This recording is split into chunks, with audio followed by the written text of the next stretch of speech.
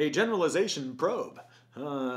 Has nothing to do with aliens. Has everything to do with finding out whether or not the behavior is generalizing to a setting outside of the training setting. All right. So, for example, taught my kiddo to, well, I didn't do it, but somebody taught my kiddo to swim this summer in a pool. It was great.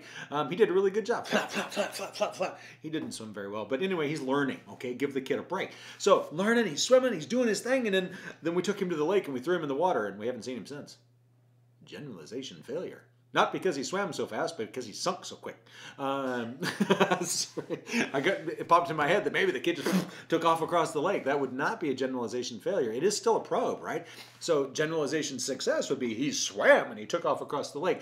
Generalization failure would be he got into the lake and went, oh no, and it sank, right? He didn't sink. It was fine. It was a joke. He's totally here. I dropped him off at school this morning. It's totally good.